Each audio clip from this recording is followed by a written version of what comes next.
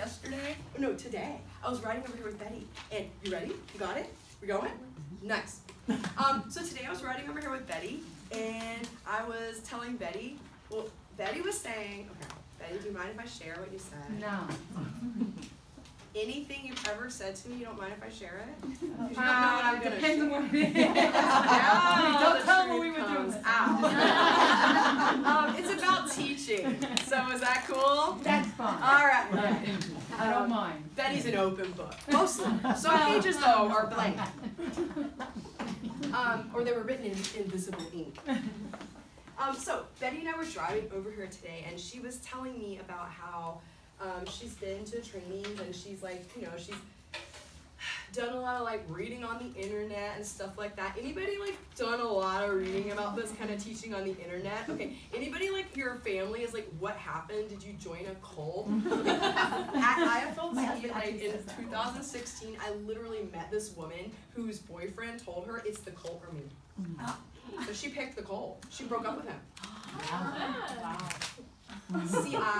Ending relationships that shouldn't have started since 2016. I told her I was in college, goes, I am on Facebook all the time. I go, I'm doing research. She goes, what? I go, it's so addictive. Like I have a problem. I do too. That's all I'm on it for. I know. I used to hate Facebook. I used to think it was really dumb. And then like around 2016, I started like doing stuff on teacher groups, and then that's all I use it for. Yeah. I know. And kids don't even use Facebook anymore. But if Facebook ever shuts down, I'm gonna be like, my whole business is gone. Nobody to talk to.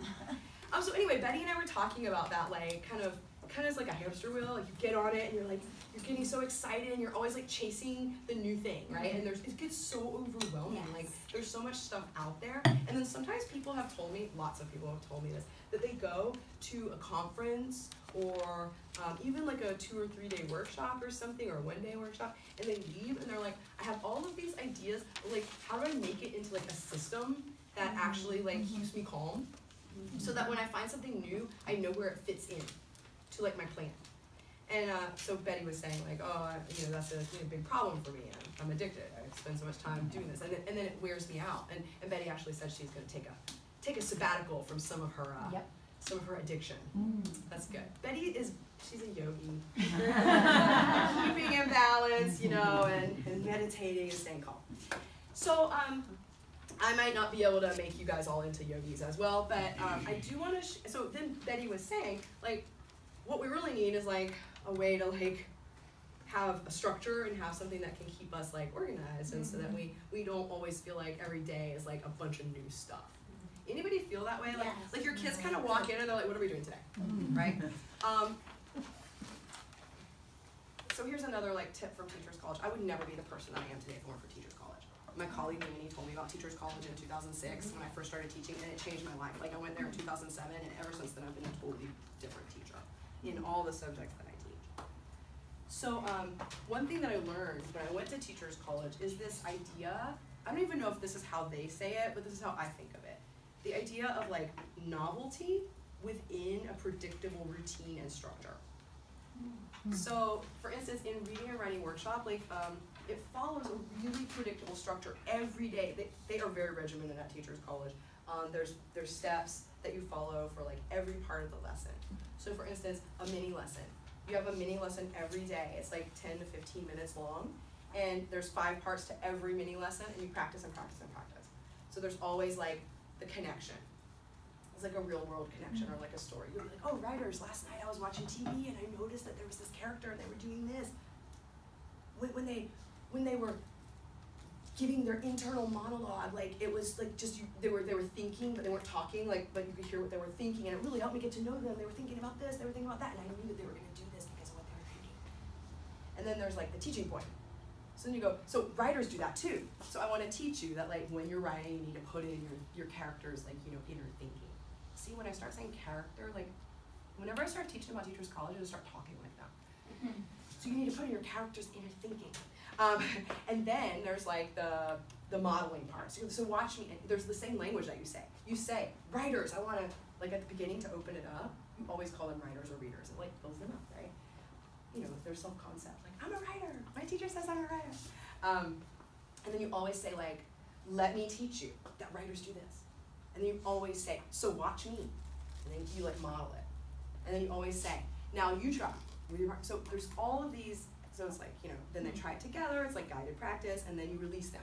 And you always say this, today and every day, writers, I want you to remember that when you put in that inner thinking, it really helps the reader to know your character better.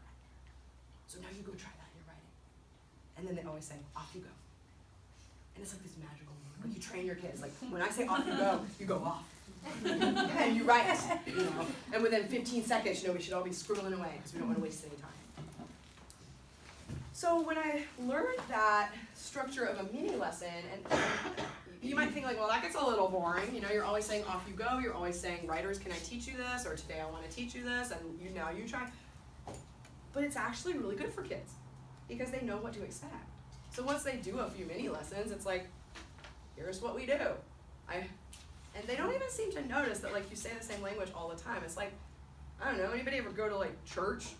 You know how they always kind of do the same stuff all the time. Like first you come in and then they like give the greeting and then you like sing the first hymn, you have to stand up, then you sit down. I think they just get you to stand up and sit down so you don't get bored and fall asleep.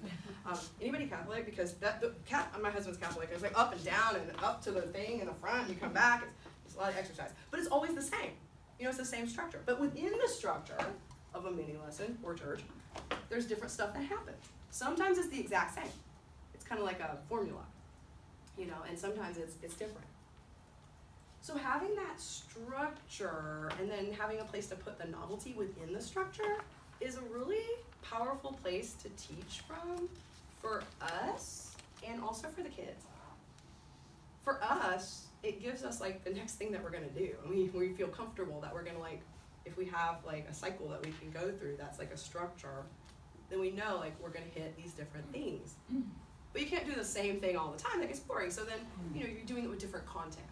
So like in a mini lesson, the structure's the same, but every day you're teaching them something different.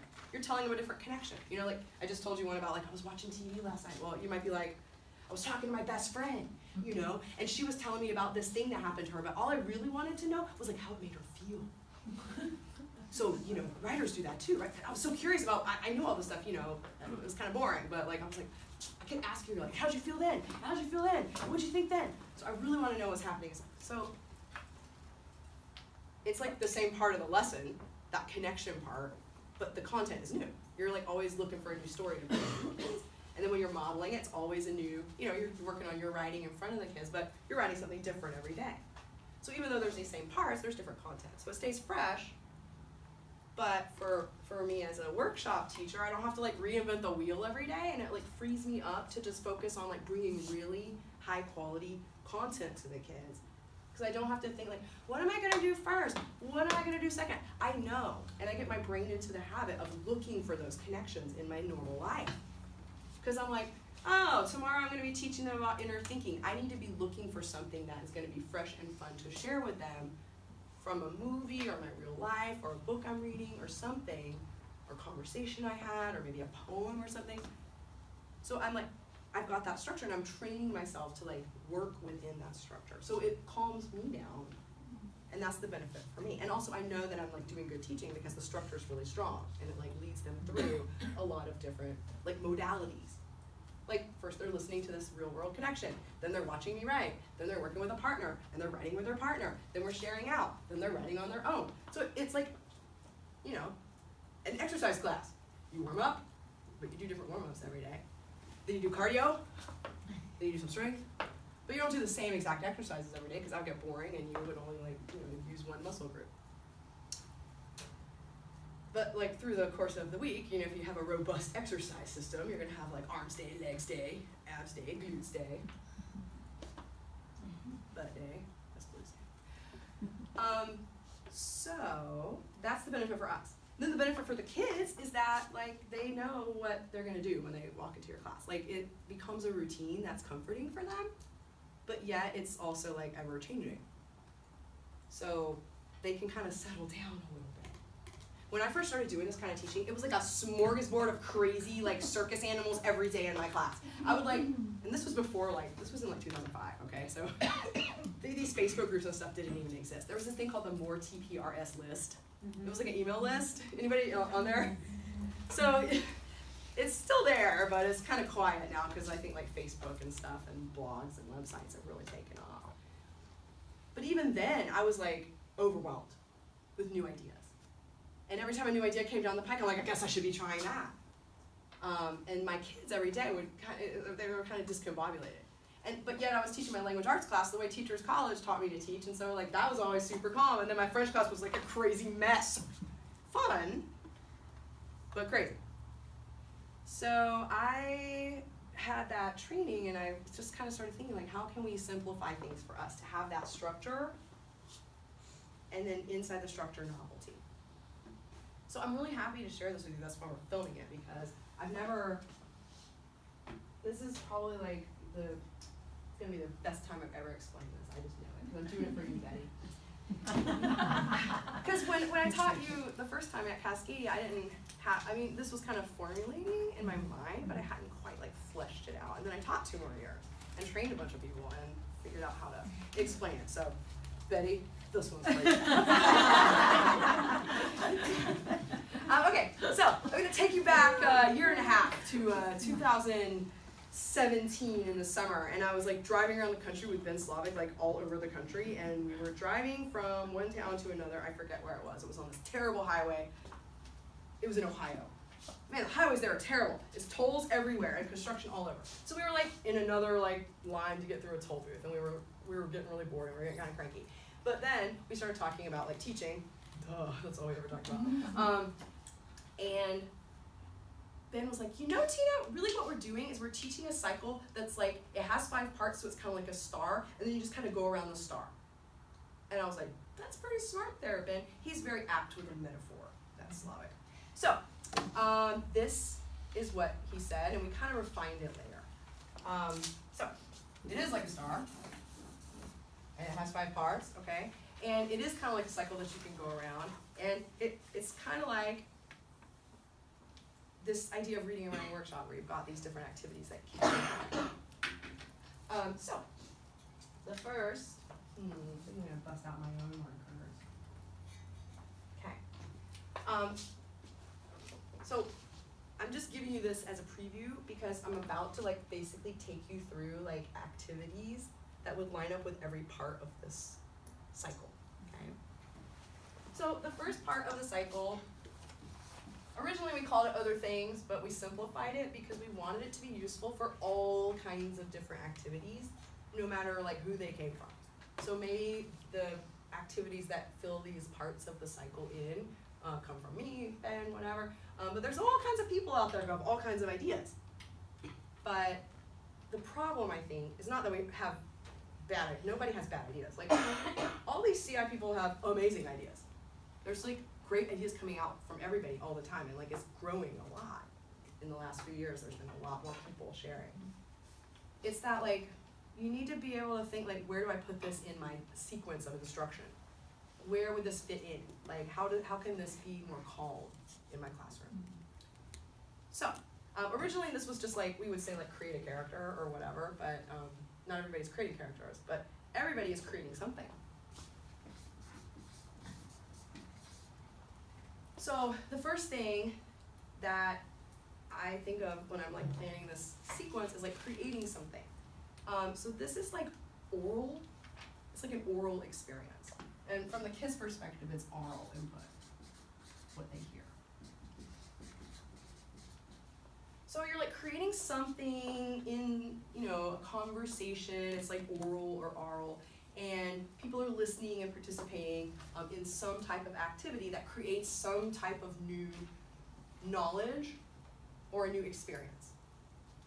Like, we're literally gonna talk about the calendar and the weather maybe, and make a little like cocktail party small talk. That's the first thing we're gonna do. It's super easy, I like to start with that because it's very simple. And it's super engaging and personal, right? Because everybody likes talking about themselves, and we actually spend a lot of our life talking about the weather. So this could be all kinds of different things that you're creating. Like that's sort of like a class discussion. We're just going to be creating some new knowledge about what people are doing in their life, or what they think about the weather, or what day of the week they like the best, whatever. There's a bunch of other things that could go in here though, like you could create a character. Well, all these different things down here are basically different ways to do more creating. So like card talk, where everybody has a card with a picture on it and you talk about their different interests. Or like a one-word image where you make a character. Or like story, so you're creating a story. Or like maybe you're creating some more knowledge for them about culture, or you're like telling them a story from the target culture. And there's tons of other things to do. So myself, I would say about 75 to 80% of what I see out there on the internet getting shared would probably fall into this. And I think that's a big part of the problem in the world of CI teaching, is that we're always creating with our kids. It's like every single day we have to be on stage, making something new, being creative, being funny, making jokes, making sure everybody's engaged, and it becomes very tiring. Anybody ever feel like it? Yeah. So like a little fact about myself is that I'm really energetic, but I also like live in Oregon. And my whole life, even before I lived in Oregon, I've had bouts of depression, even in Georgia. I don't know why I moved to Oregon, because like I was already like depressed in Georgia during the winter, where we got like a whole hour more of sun, and like we actually saw the sun from September to June. So then I moved to Oregon. It's like the depression capital of the nation. So you know, whatever. But we have good food and beer, right? And maybe that's why we legalized weed so quick. We need something. I don't know. So I can't do this every day. Like even though I'm super energetic and I love theater and I love acting and stuff, I can't create with my class every single day. And it gets tiresome for them too. Because they're coming in every day and it's like, what are we gonna do? What are we gonna do? That feeling of not really knowing how class might go, for a lot of our kids who come from like backgrounds of like chaos, you know, a lot of kids have really chaotic lives, you know, for whatever reason.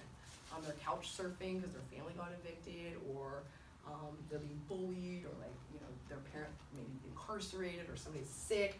Who knows, right? Maybe they're taking care of all their siblings because both their parents work 3 jobs. A lot of kids have a very chaotic life, and they don't know day to day like how their actual life is gonna go. So good to come into class and know that it's gonna be calm and it's gonna like, you know, follow a sort of predictable routine. So, this is where I would say most of the things are coming. So like most of the activities that are coming out would fall. And so I would really say that the rest of this is what is lacking. And also like the sequence of how to structure it is really lacking. And by the way, don't you think it's so much more powerful to be watching me make this in front of you? Because don't you really want to know what's on the rest of the star? And if I had like a graphic of this, or like a PowerPoint of this that I have projected, you guys would be like, whatever, okay, I know. But you, like, I can just feel it. Like, tell me what's the next one. Because this is like 80% of what's out there, so what's the other missing piece? So that's just a testament to like the power of like creating something with you guys. So the next part is to review. So basically you created something and then you're just kind of going back and like giving more input on the same thing. So this is still more oral.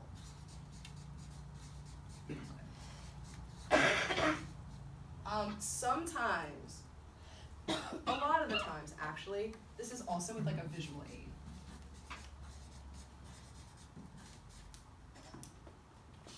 I saw somebody recently who spelled visual aid with an E, which an aid with an E is like a person.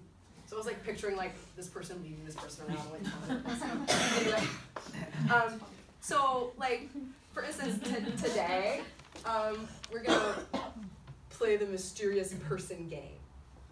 So that is like a way for the kids to hear all the language, not all, but some, a good chunk of the language that you use here again, but like in a different context, in a different activity, and with a visual aid.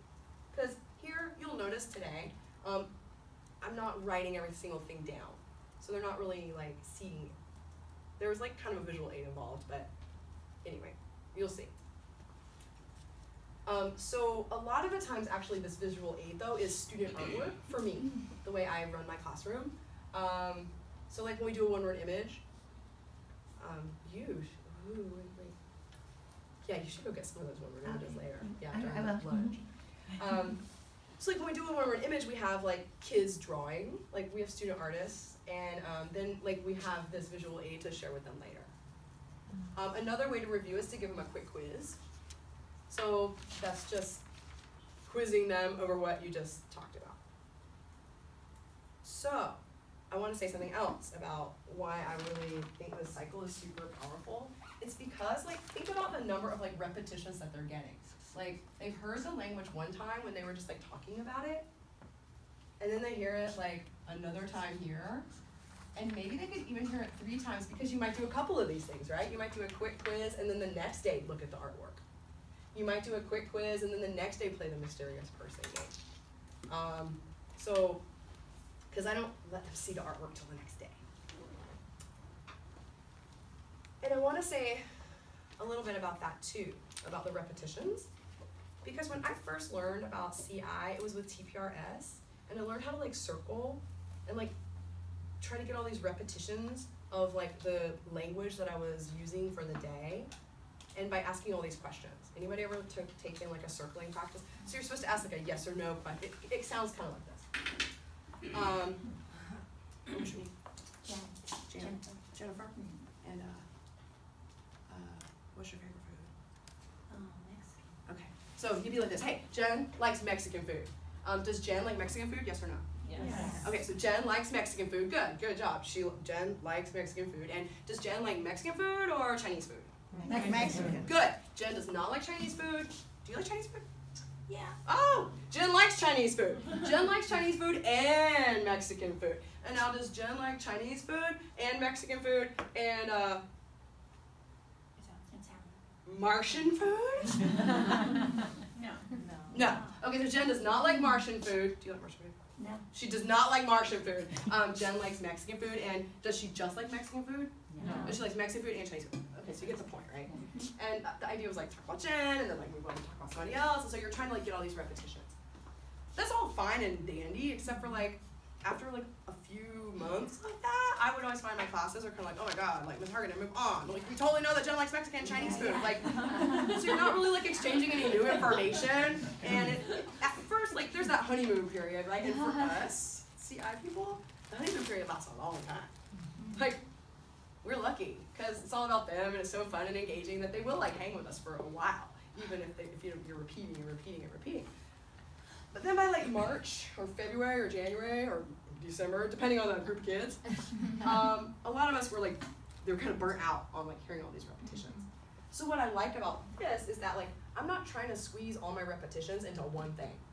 Because that was also what like, when I learned TPRS, like it was, the vehicle was mostly creating stories day after. I mean, there's other parts to TPRS too, but like the main vehicle was like creating new stories. Now stories are great, I love stories, but like I can't keep that up like throughout the year. And plus, trying to squeeze like all of the reps of the language into this one experience got really tedious for me, and it made it hard. And like when I'm like depressed, I get really like fragile feeling, and like I get really sensitive to like anybody like not liking what I'm doing. Like my kids even. Like I mean I don't really want to be my kid's friend. I don't really care if they like me. But in the moment, like especially if I'm not feeling good, like if they like are like looking like I hate what's going on right now, it affects me. Okay, let's just put it that way. I'm not just gonna power through like everybody being like, God, Ms. Hargan, we totally get it. Jen likes Mexican food. They don't say it. They say it like this.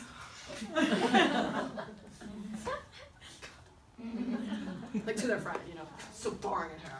I used to like this class. I used to. That's another thing I like about this is that the language keeps coming back, but it's in different like contexts, and so you're able to repeat that language like over the course of more like 3 or 4 days instead of like so much at one time. It just makes it easier for me, and you know, for a lot of other people that I've talked to as well. Okay, so the third part kind of like, this is all oral, right? Or oral for the kids. So this is kind of where the literacy part comes in, like the writing. So this is their writing part. Writing. So now they're getting, written input. Obviously, they're getting some reading input.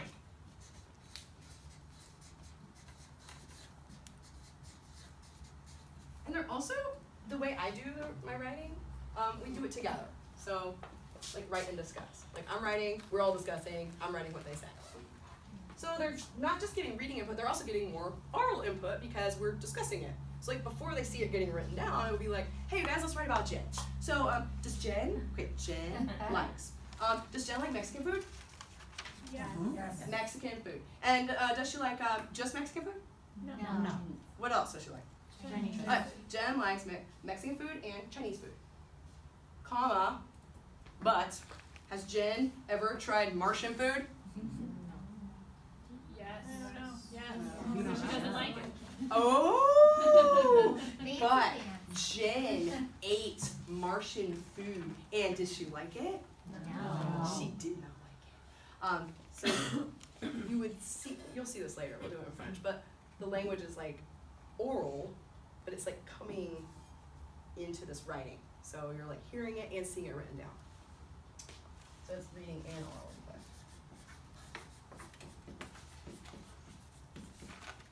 That's one way to do the writing for your kids. Now, sometimes I do write for them. Like I'll take whatever we talked about in class and I'll take it home and I'll write it, like I'll make a text for them based on what we've done. And I used to do that like all the time. That was, I think when I took my first TPRS training, they said that, like write down the story for the kids and bring it to them. Which is fine, but it takes time. And once again, when you're doing this writing and discussing, it's the same as like me making this star. It's happening right there in front of them. So it's using that truism about education, which is that, if things are getting built in front of them, they remember it better. So I really find, and so many other teachers who have started using this write and discuss strategy, I find that like they are learning an amazing amount of vocabulary that I just say it once or twice, and it's like, how do you guys remember that? Because it's really like sticking in their heads. However, I will say that sometimes I'll do the write and discuss with them, and you can't write and discuss like every single detail. You usually can't even tell the whole story because kids get bored.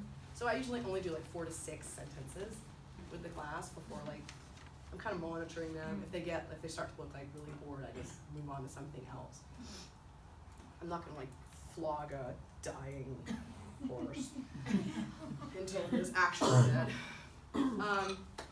So sometimes if it was so compelling, like if this part was like so much fun, or if it's like some type of content that I want them to learn and I really want to have all the details for them, or it's like some kind of, like I want to put in some language like that we're supposed to learn or that I think would be good for them to learn, pardon me, I'll just take this home, like the little like 5 or 6 sentences that we wrote, and I'll like fancy it up and I'll type it up with like more stuff in it.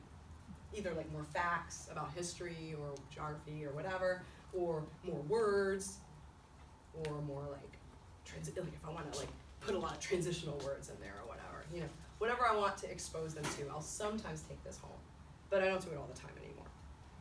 And so then we can take both of those and go into the next phase, which, just teachers take a guess. What do you think the next phase is? We just wrote. Yeah! So that is obviously more reading input. And there's tons of ways to, do reading work with, by the way, let's just think about the number of repetitions that they've gotten. So they got repetitions of this, again, in the talking about it, and they also saw it getting written down. So any language that's important enough to like be, integral to understanding whatever was happening in this create part has kept on coming back and kept on coming back. And then if you took it home and made another reading, that's like 6 to 7 to 8 to 9 times, because you can be like, it just so happens that some really important vocabulary came up in here, like that, or I just so happen to see that I can add in some like really good vocabulary. This is a really great place for me to put in the school subjects vocabulary, or the bless you, or the winter sports vocabulary, or whatever it is that you're supposed to teach, right? And so you can like sneak that in like a million more times. Like you can repeat it a bunch in that reading that you make out here. So you can really repetition that up if you want to. So then in the reading, let's just go with the conservative estimate. They're probably getting 6 or 7 more times of repetition. In fact, I would go so far as to say maybe 8 or 9. And you could have like up to infinity times of repetition because, well, I mean, let's be real, not infinity, but close. Because there's so many different like options that you can do with the reading.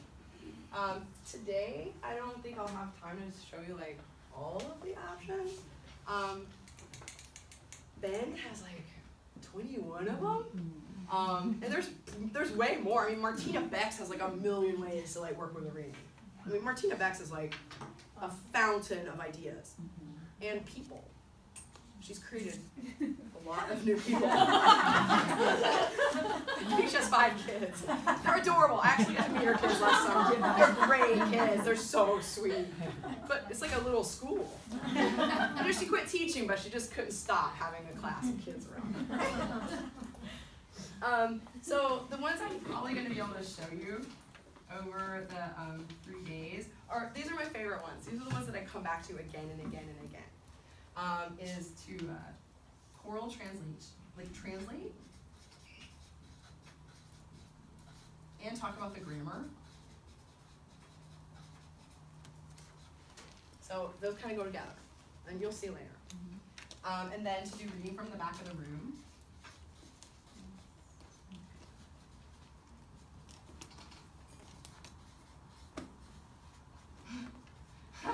This is a very read back from the room. Anyway, read from the back of the room, okay? It's like, you'll see later, it's like having a little discussion about the text with the kids, but you're standing in the back. And then reader's theater.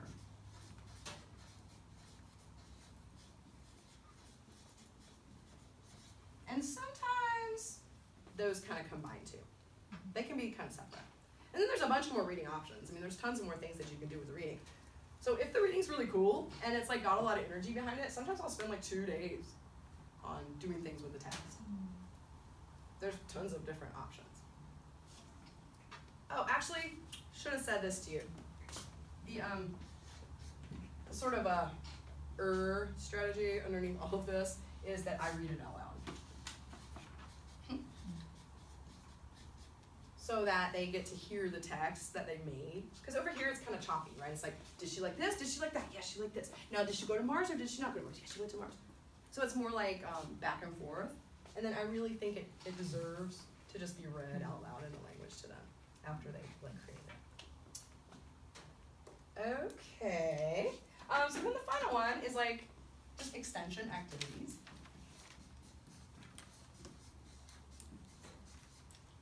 And Martina is like the queen of extension activities. So if you want some extension activities, you want some more ideas, please go find her blog and her resources that she has out there because she's got a million ideas. She's so creative. I really don't know where she finds them.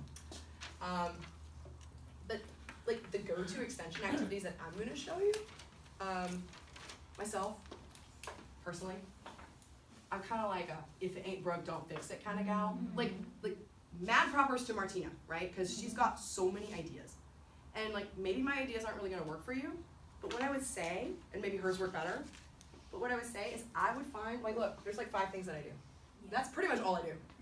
Like maybe on a weird wild hair day, I'll try something else. But usually this is what I do. And you would think like, well, don't the kids get bored of like doing the same thing over and over? They don't. It hardly even crosses their mind that we're doing the same thing all the time because we always create this content together. So like this is something that's interesting to them. And so they're just like, oh good, we're just like keeping on working with our taco that we made. Or we're keeping on talking about, her crazy trip to Mars. And it doesn't even like blip on their little kid radar screen. Because like every few days you're like loading it up with some more new stuff and taking it through the cycle. And then another benefit of this is at the beginning when I'm telling them how to do all these things, I just talk to them in English. I'm sorry. ACTFL does not say we have to talk 100% of the time in the language. They say 90. And at the beginning of the year, it's probably for me more like 85 to 80. Because I have to do all this stuff. Like, I have to say, like, when we create a character, this is what we're going to do, right? We're going to use our imaginations. We're going to imagine, what do you guys want to imagine? Oh, a taco, great. We're going to pretend like there's a taco here. Those kids are going to be drawing it back there. Now, be sure you draw your taco really big. So, like, I'm setting all this stuff up. But then later, if we do that a lot, if we always do this, like reading from the back of the room, all I have to do is have a text up here and walk back here. And they know what I'm going to do. I don't have to say, like, turn around and look at me back here. And you can always be sure to look back there if you need to get the answers, but just listen to me. We're going to have a discussion. You're going to feel really proud. Like, that's what I say the first time. But then after that, if I do the same activity over and over, I don't even have to set it up anymore. I just walk back here and they're like, that's what we do. And like the quick quiz. I do a quick quiz at the end of like every day. So I just go stand in my quick quiz spot, which for me was on top of a desk in the back of the room so I could see them.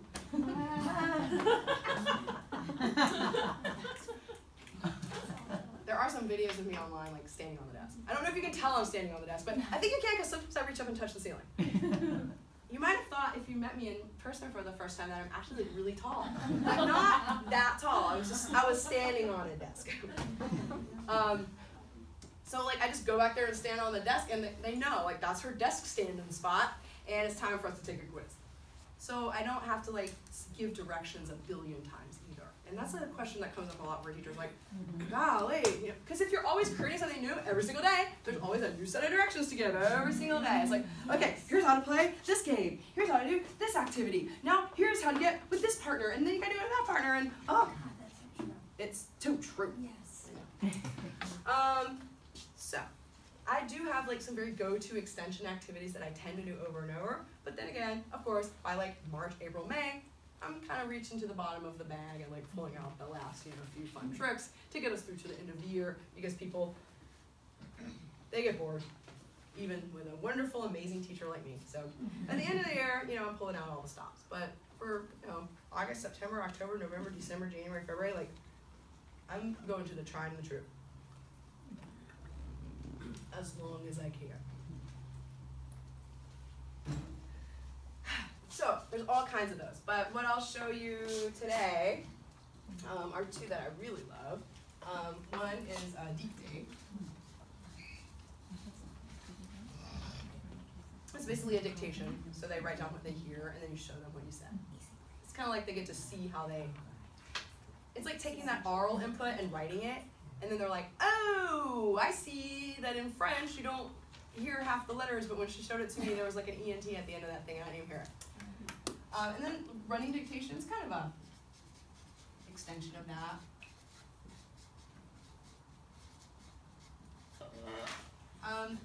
This guy, Mike Pito, is a good friend of mine. He's awesome. Anybody know Mike? He's great. He, on his blog, if you search Mike Pito blog, you'll find it. He has this comic book template. And so he'll send that home with the kids for homework to like extend whatever it was that they created or whatever and talked about that week. He'll put it in this comic book with no pictures, and they just take it home and illustrate it. And then he's got like books, little comic books he can put out for the kids to read during like free time, or not free time, free reading time. And then I was gonna tell you one more thing, but I kind of like blanked on it. Dictée, running dictation, comics. Oh yeah, homework.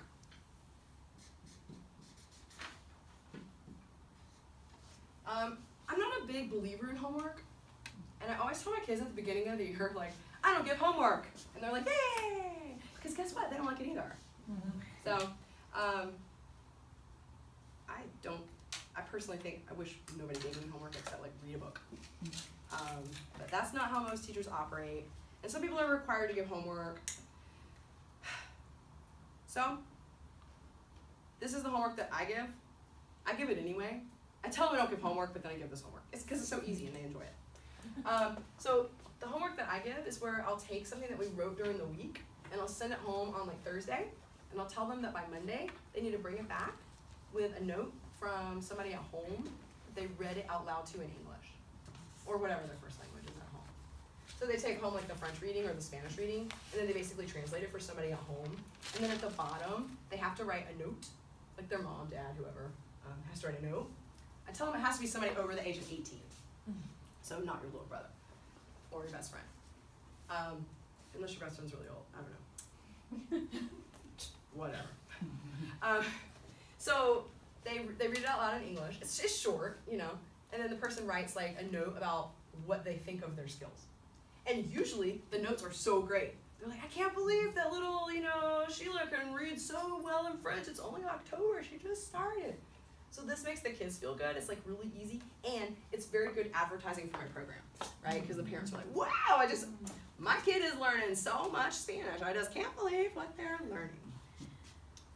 So those are some great extension activities, but there's tons of more things that you can do. You can play games, you can do Kahoot, you can play quizzes, bunch of stuff.